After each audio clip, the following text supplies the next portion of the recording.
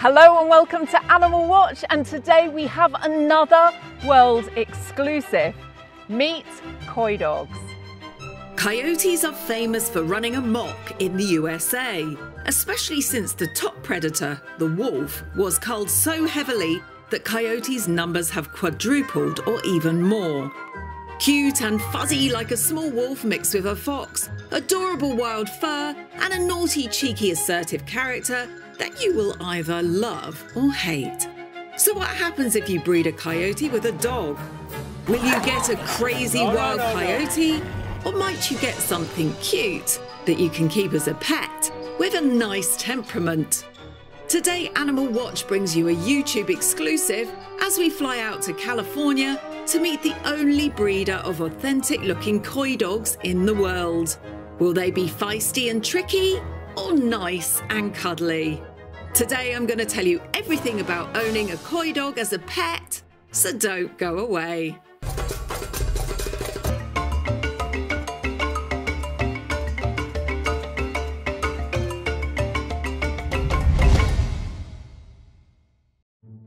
Now, Animal Watch loves all types of canids, especially the wild and persecuted ones. We love canines that represent a natural, healthy anatomy.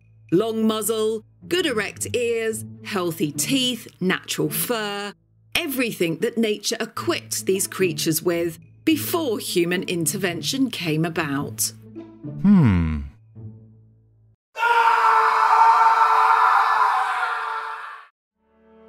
The coyote embodies everything we admire, from his beautiful, healthy physique to his cheeky, naughty demeanour. He's an opportunist like foxes are, and has done well in urban areas where wolves would have not, as he moves alone, mostly under the cover of dark, rifling through bins and adapting to human expansion. So what if I was to tell you that you could have a pet coyote? Well, not entirely a full one, but one that was made up of dog DNA and coyote DNA. What would you think? Would you think that that's a mad idea? I mean, we have wolf dogs, right? Low content right up to almost full-blood wolves, and they can exist as pets. So what's the difference? I mean, he's smaller, cuter, he must be easier to care for, right? Well, after drooling over Mark Klemperer's Coy Dog photos for a few years now, and definitely thinking about adding a coy dog to my family, I took the bold step of booking a flight to Palm Springs in order to meet these little cuties in person. Known as miniature NorthAID dogs, these coy dogs look sensational, authentic looking, adorable, cuddly, foxy. I was so excited to meet them, and boy, I was not disappointed. Hi! Hello! Hey, how you doing? Hey, welcome to California. I'm Mark Klemperer. Oh, and this is Lawan, my little girl. Look! Oh my goodness. Oh, she's after the microphone! Oh no, it's a little fuzzy mouse. Yes, she is!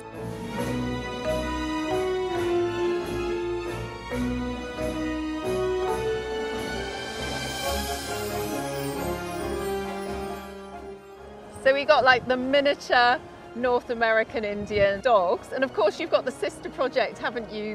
For the big guys with the wolf in them. The big guys have been going for decades, and this is a newer project, a sister project. The wild content is strictly coyote ancestry. So as you can see, she looks like a little one. I love her so much. And you're going to take me around today, and we're going to learn everything about this brand new breed. It's an exclusive on Animal Watch. Never before has the internet ever seen coy dogs quite like this. We have people that have coy dogs here, there and everywhere, and they say they're coy dogs, but they don't really look like coyotes at all. Whereas these ones actually genuinely look like coyotes. So I'm really excited to be the channel to feature these little babies. Let's go. Let's find out everything about these little coy dogs. After the unbelievably cute reception, I was sold. I mean, that dog was totally up my street. Cute, foxy, lovable, small size, natural looking. But realistically, all of these traits get dogs bought on a whim. by awful owners who do not think through the complications of caring for a primitive breed. And there are negatives as well as positives. So the only person who could tell me everything about having one of these sausages was Mark himself. So he sat down in the beautiful Palm Springs sunset to have a chat. So I'm here today with Mark Klemperer, the creator of these amazing little minis that we've got here. And what are their official names and what exactly are they? This little creature is an adult miniature North American Indian dog. She's a female named Anneka. And what this is a sister project to my main work, which is the big North American Indian dogs, the wolf-like ones that are huge. But it's a completely different project with similar goals. So we want wild looks and a very sweet temperament. And it's been accomplished by combining coyote blood, much smaller animal than a wolf, and small Spitz type dogs with bouncy, happy temperaments. Yeah. And so far, so good. We've got kind of a wild look. Let's go through the history of the creation of this dog. Some people don't realize, because not all coyotes are the same, but in the western US, there are these tiny little coyotes running around. They are usually like 18 to 25, maybe top 30 pounds, slender, long legs, and they specialize in eating very small game, like rodents, lizards, even insects. And there's not really been any, maybe a tiny bit of dog has been mixed in, through natural breeding, but we don't have any wolf mixed in. You go farther east, you get eastern coyotes that have a significant amount of dog and wolf in them, and they're bigger. They're up to like 55 pounds, almost as big as a wolf. Yeah. And this is not what we wanted. We wanted something tiny. And so what we've got here is a combination of high content Western coyote genetics and American Eskimo, which is a Spitz, a white Spitz. And these are mid-content? These are mid-content, yes, yes. Let's just talk about what they look like. Okay, so we've got a wild coat here. It's the same as a coyote agouti coat. So she's got the coloration that goes to the roots. Yes. She's got the stiff guard hairs. Relatively long legs, slender athletic body. But not quite as long as the coyote. Not as extreme. The muzzle isn't quite as sharp or as long. The Western desert coyote has huge ears. Yeah. So almost like a jackrabbit, not literally, but like radiators to cool the whole body. So how heavy is she?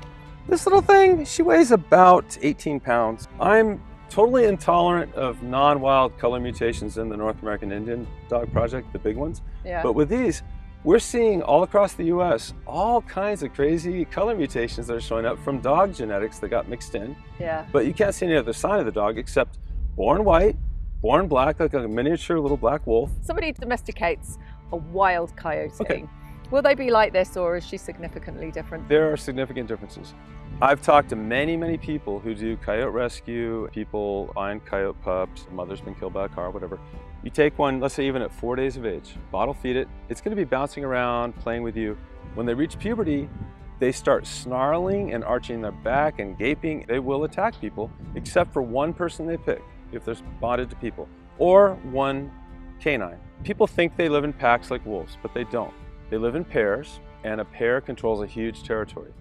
And then they look like a pack when they have their juvenile offspring running around for about a year. They send them off, and if any other coyote comes into that territory, it better run for its life or there's going to be a fight. A lot of that yodeling that you hear echoing through the hills around here, it's the pair telling everyone else to stay away. Now these little characters, she's intact. She's 5 years old. She's actually had puppies, and she just loves human touch. Any person that's around who smiles at her, looks at her, calls her, she's ready to cuddle. Yeah. Now it seems to me that there were varying characters of coy dogs, just like dogs. Itka was very calm and easy in public, but more stoic and confident in character. Whereas Lowen was an absolute goofball and loved meeting everybody on a walk around. I mean, just look at her, meeting passers-by in downtown Palm Springs. Then there was Luke, less socialised. He was a great example of why socialisation is so important in keeping one of these. He was learning to get over his fears, but as he is a stay-at-home pet, he doesn't really need to go out too much. You were talking about socialising from a very, very young age. You must bottle feed them. Yes, 3 weeks. Completely away from the mum. Completely away. You have to take over completely. Then all the cuddling, tickling the tummy, talking to them, treating them like little baby people. And They just need a slurry of a formula through a bottle for a few days, then they start eating out of a bowl. During that critical period, they have to be taken everywhere, handled by lots of people, and then they learn the world is full of potential friends. Yeah. If you want to pet one in a public area, you must get them out young to get over the fear that the wolf dogs also equally possess. All of this is common sense when socializing any dog breed. You just have to remember that dogs that carry recent wild animal DNA fear humans naturally. So like wolf dogs, you must address this far more intensively than any domestic dog breed. Same-sex aggression is a huge issue. If it's an intact animal that was not altered before puberty, okay, there is no keeping two adult females together. This girl and her sweet sister Lawan, that you know well, yes, they were born in the same litter, raised in the same place. They cannot be near each other. Yeah. They will try to hurt each other. And we filmed a little bit of that, yeah, just so you guys can see what we're talking about. No, no, no, no.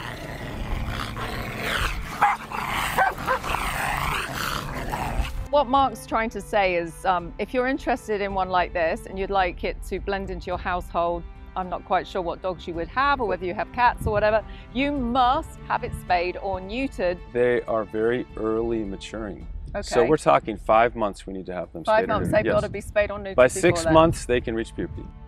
Now, Mark made it clear that coyotes stay in pairs in the wild to breed, unlike pack-living wolves, and don't like other same-sex coyotes due to sexual competition.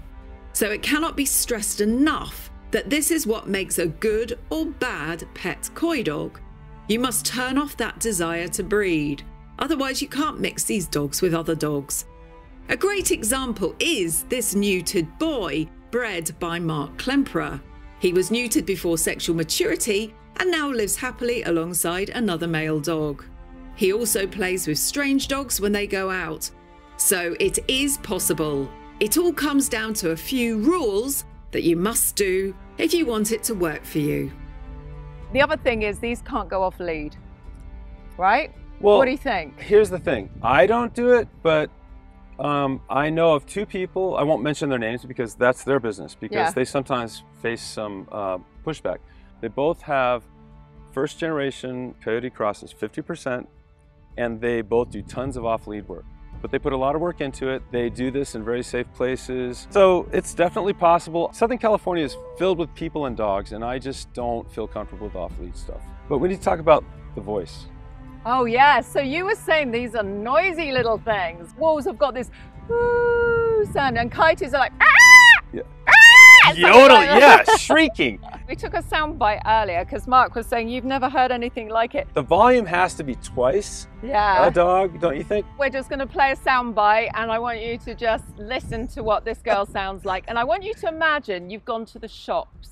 Yeah. And this is what your neighbours are hearing. Yes. So don't have one of these if your neighbours don't like noise, because this is what they're going to do when you're out. Just listen to this, listen.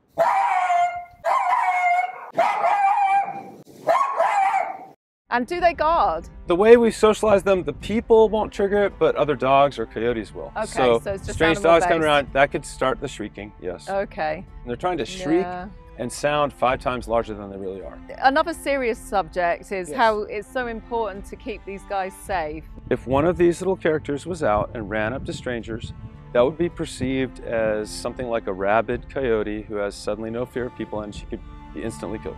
So there has to be a secure outdoor containment area. If you don't have that, you shouldn't have one.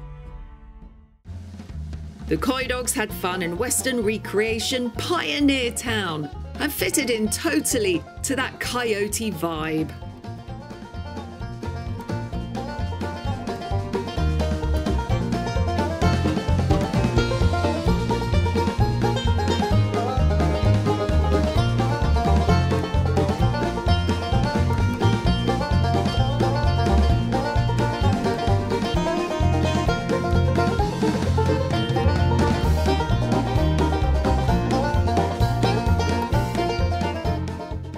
This is a little girl, this is a little boy. Little boy, and they're both different colors, aren't they? Yes, they're siblings from the same parents.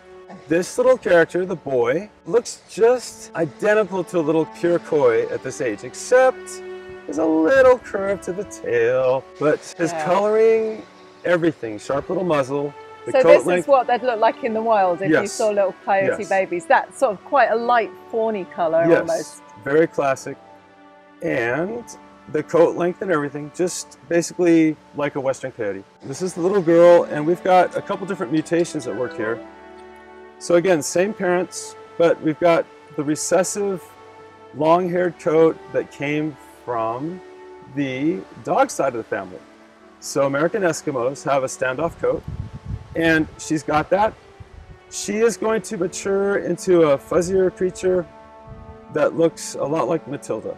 Yeah, which we met the other day. That fuzzy look, and I love that look because it's sort of like a Montana Northern Coyote winter coat all year round. Yeah, because coyotes can look very different depending on which part of America they're in. Yeah, and the time of year too. Yeah. Now this coloring is very similar to a lot of wolf dog pups, high contents. She's going to lighten up a lot. She's going to be a really cool wild type gray, but it's a little bit charcoaly at this age, and it'll get lighter, and it'll be kind of a gray with less rufous tones than he's going to have. So you've had them away from the parents for what, 2 weeks now, 1 week? Yeah, about a week and a half. They're 4.5 weeks old. I took them at 3 weeks, which is late for a wolf dog, but dead on for these guys. They've been handled by a lot of people. You call them and they just run to you. They eat out of a bowl now, very round little tummies. So I didn't even have to bottle feed more than about 5 days. And now they're on a mush and they just eat 3 times a day. And things are going well. In conclusion, these dogs were absolutely gorgeous and affectionate, and cute and gorgeous and affectionate. Yes, I fell in love with them, can't you tell? They look like a fox and also a bit like my deceased Tamascan coyote. They can be pets, but with strict criteria. To anyone wanting one, that is, if you are to keep these pets safe. Everywhere we walked, people stopped us, shocked, asking if they were coyotes. Which brings me to the most serious point. Coyotes are shot in the thousands in USA. You cannot let these dogs escape, as there is hardly any visible difference between them and a wild coyote. As Mark explained, they will also be tame, so could be mistaken as a rabid coyote, and they will be shot. So you must have a very well-fenced yard with 0 chance of escape. They can and will climb fencing, so I'm going to suggest the same level as fencing as a wolf dog. If you've seen foxes and coyotes climbing over tall walls, then you'll know why this is so important. You must get them fixed before sexual maturity, and Mark is not going to let you have a Coy dog without this in place, so don't even bother snaking out of it. These guys turn into the Tasmanian devil when confronted with a competitor, so let's keep them all friendly and lovable with our other dogs. It's probably unlikely that they will be great with small pets, so I wouldn't even try it. Maybe if raised with a large cat, the large cat being there first, it could possibly work, but I wouldn't leave them together alone. I think rabbits are off the cards here and definitely on the menu. You must socialise these cuties from day one, carry them out whilst they are babies, get other people to hold and pet them, get them down busy high streets, in your car, and anywhere that there's a positive experience that can manifest itself. Be aware that they can become attached to one person or dog, so make sure they meet lots of people and nice, good, charactered, strange dogs, so they don't attach onto you and only you. On the positive, they are small and light. They can be carried easily and not too tricky if they pull on the leash. They are cuddly and affectionate, so your heart will explode with love for these creatures. But it's our job to keep them safe, so any neglect to our advice will affect their welfare, and this would be the saddest thing ever. Animal Watch is here to educate, not promote. We tell you the truth, give you the ammunition and knowledge, and then leave it up to you to do the right thing. Remember, I'm the wolf girl, and I still don't have a high-content wolf dog, as I know where I live is not suitable for one at this current time in my life. I hope you'd do the same thing as me, and always put the dog's needs before your temptation. Anyway, if you are the right person and do follow these rules, then good luck to you, as the Coy dogs are so cute. And I'm totally in love myself.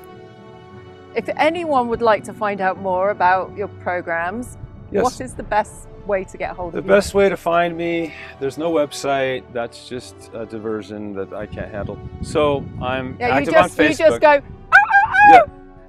and then come Mark looking for you. comes and finds you. No, I'm very active on Facebook, so search for just my name, Mark with a K, Klemperer, Klemperer. Don't forget that last ER. Yeah, and we'll put a link here, and we'll put a link in the descriptions. It's certainly something new on Animal Watch. What more could you ask?